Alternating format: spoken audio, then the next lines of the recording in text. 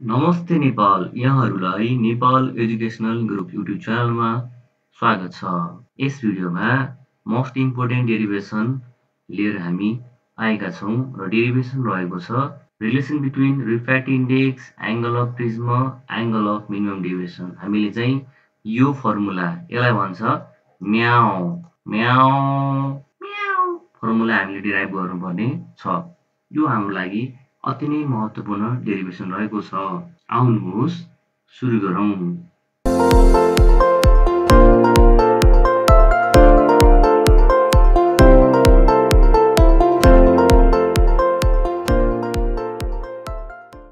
र एक्जाममा हामीलाई चाहिँ प्रश्न यसरी सोध्ने गर्छ, define minimum deviation, establish the relation between अथवा derive the relation between refractive index, angle of prism and angle of minimum deviation हामीले डिराइभ गर्नुपर्ने छ।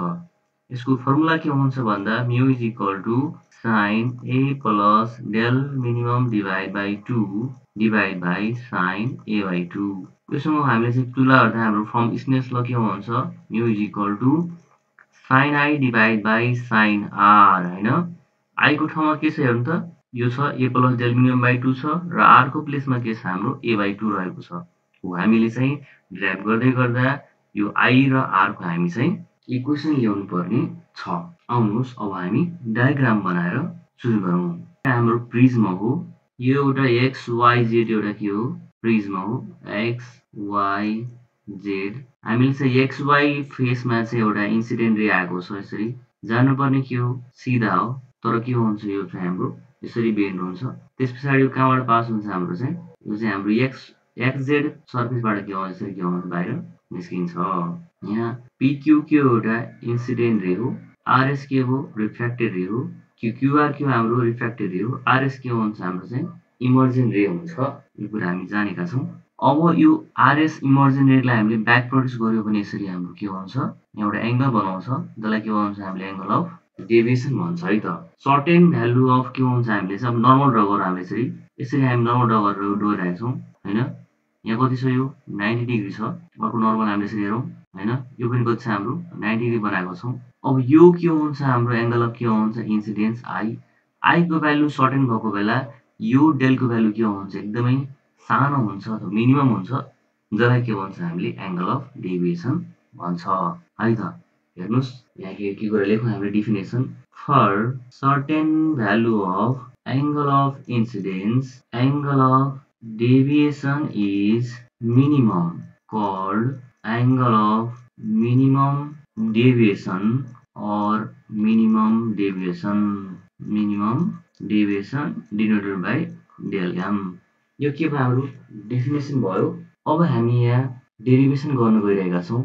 यसका लागि हामी कन्सिडर लेख्नुपर्ने हुन्छ। धेरै भाइ बहिनीहरूको लागि चाहिँ यो डेरिभेसन एकदमै टाउको दुखाइको विषय रहन्छ र एक्जाममा हामीले चाहिँ डेरिभेसनको लागि हामीले चाहिँ कन्सिडर लेख्नको लागि यो डायग्राम हामीले क्लियरली बुझेको हुनु पर्दछ। स्पष्ट रूपमा तपाईले फिगर बुझ्नु भएको छ भने तपाईहरु कन्सिडर लेख्न सक्नुहुन्छ। हेर्नुस् हामी चाहिँ फिगर अनुसार लेखौँ। हामीले चाहिँ consider raise PQ incident on face XY of prism XYZ, then refracts along QR तिर बाङ्यो and finally emerges from face XZ along RS बाट के हुन्छ हाम्रो यो बाहिर निस्क्यो।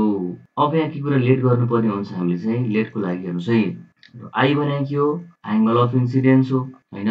त्यसपछि यो के हुन्छ एंगल अफ रिफ्र्याक्सन हुन्छ, आर भनेको के हुन्छ एंगल अफ रिफ्र्याक्सन हैन R1।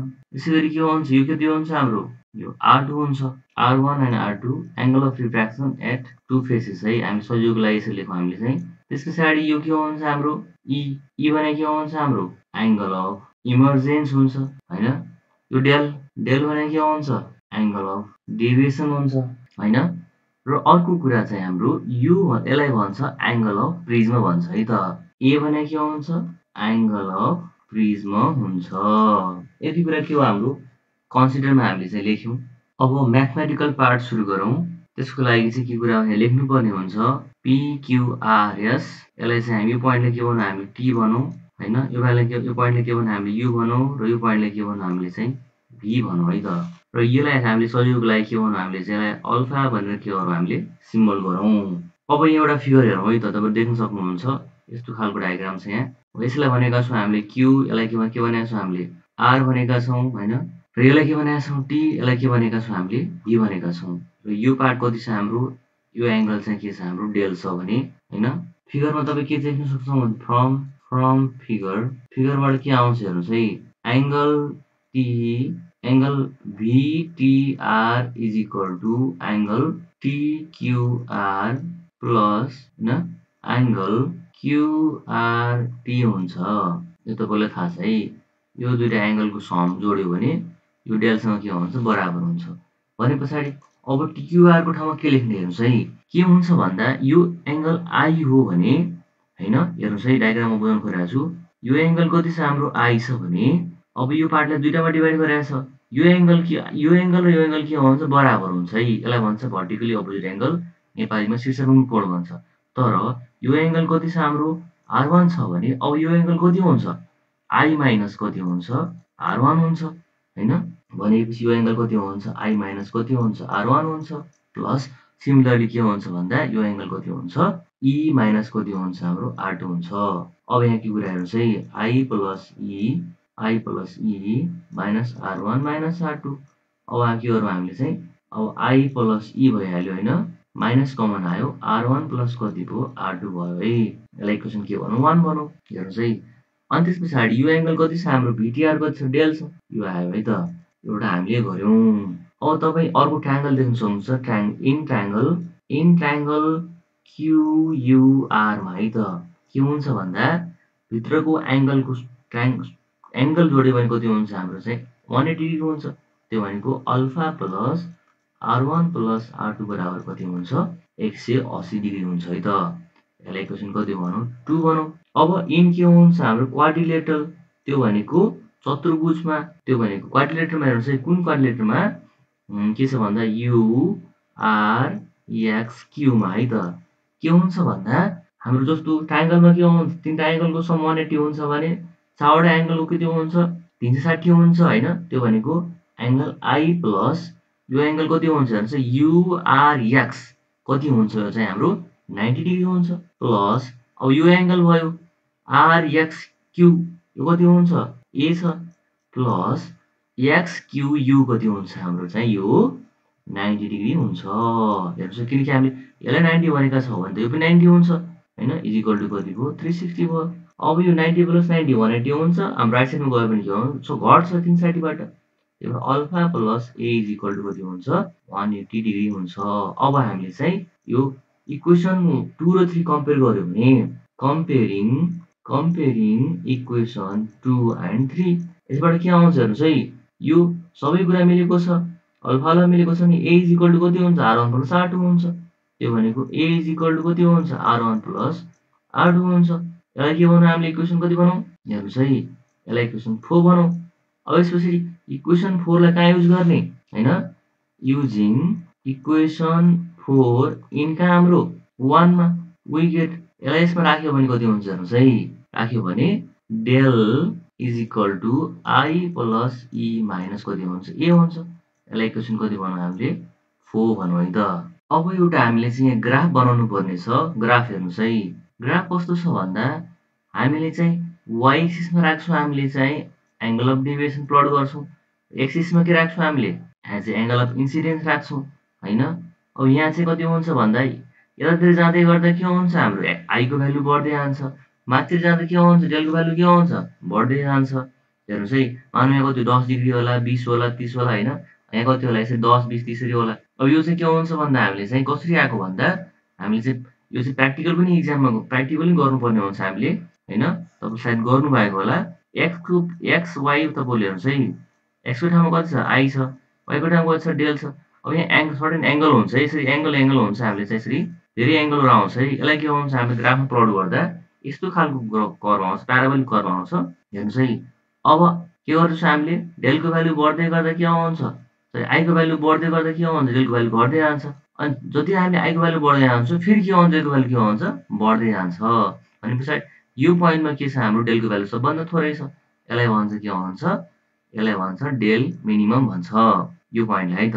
अनि पछाडि यसपछि त कुन बेला हुन्छ भन्दा जब आई र ई बराबर हुन्छ त्यो बेला के हुन्छ डेल मिनिमम हामीले प्राप्त गर्छौँ र यसरी के हुन्छ हामीले चाहिँ बढायो भने कति हुन्छ 90 डिग्री हुन्छ है त। हेर्नुहोस् है यसलाई थोरै ल्याङ्ग्वेजमा लेख्नु हामीले चाहिँ the value of del increases becomes minimum and increases with increase in angle of incidence I as shown in graph है त। अब यो चाहिँ के हुन्छ भन्दा यो ग्राफ चाहिँ कसको भर्सेसमा छ हाम्रो डेल भर्सेस कति हुन्छ आई को है त। यति कुरा चाहिँ हामी लेख्यौँ यहाँ। अब हेर्नुहोस् है एट मिनिमम डेभिएसन भएको बेला के हुन्छ भन्दा डेलको ठाउँमा हामीले चाहिँ डेल मिनिमम लेख्न सक्छ। आई बराबर के हुन्छ ई हुन्छ र R1 बराबर कति हुन्छ R2 हुन्छ है। अब के गर्छौँ हामीले युजिङ दिस यो तीनटालाई के गर्ने युज गर्ने in equation 4 and 5 we get है त। हेर्नुहोस् है अब हेर्नुहोस् अब यो R1 प्लस R2 को ठाउँमा के राख्न सक्छ हामीले चाहिँ R1 R2 बराबर छ भनेपछि यसलाई के हो R1 R2 बराबर R रिलेट गरौँ भनेपछि ए बराबर कति हुन्छ R प्लस R हुन्छ किनकि R1 ठाउँमा R राख्नु र R2 को ठाउँमा कति राख्नु R राख्नु R प्लस कति हो 2R हुन्छ 2 के हो डिभाइड भइहाल्छ भनेपछि R बराबर कति हुन्छ A/2 हुन्छ है। एउटा यो भयो। यसलाई इक्वेसन कति बनाउँ हामीले 6 बनाउँ हैन। अल्सो हेर्नुहोस् अल्सो के आउँछ अल्सो के आउँछ अब यो फर्मुलामा del is equal to I plus ई छ भने के हुन्छ भन्दा हामीले चाहिँ आई को ई को ठाउँमा के लेख्न मिल्छ आई लेख्न डेल इज इक्वल टु कति हुन्छ आई प्लस आई माइनस कति हो ए हुन्छ हैन। और के लेख्न सक्छौँ हामीले अब यो यता आई यता आएर के हुन्छ भने चाहिँ डेलको ठाउँमा के लेख्छ डेल मिनिमम लेख्न सक्छौँ हामीले किनकि डेल बराबर डेल मिनिमम छ। यो राइट साइड लेफ्ट साइडतिर आयो आई कति हुन्छ 2i हुन्छ 2 के हुन्छ डिभाइडमा जान्छ ए प्लस डेल मिनिमम बाइ कति हुन्छ 2i हैन। यसले इक्वेसन कति बनाउँ 7 बनाउँ। अब फ्रम स्नेल्स ल फ्रम के हुन्छ हामीले स्नेल्स ल तपाईले स्टार्टिङमै तपाईले स्नेल्स ल भनेको थियो नि त मैले हैन के हुन्छ mu is equal to sin आयो भने कति हुन्छ sin r। अब तपाईँ आई को भ्यालु र r को भ्यालु के हुन्छ तपाईले इक्वेसन 6 र 7 बाट राख्नुस् राखेपछि के हुन्छ हामीले चाहिँ फर्मुला आउँछ है। फर्मुला आउँछ a plus del minimum by कति हुन्छ 2 डिभाइड बाइ sin a/2 लास्टमा कन्क्लुजन लेख्नु इज द रिक्वायर्ड के भन्छ फर्मुला हैन। यो फर्मुलालाई के भन्छ म्याउ फर्मुला भन्छ के भन्छ म्याउ फर्मुला भन्छ।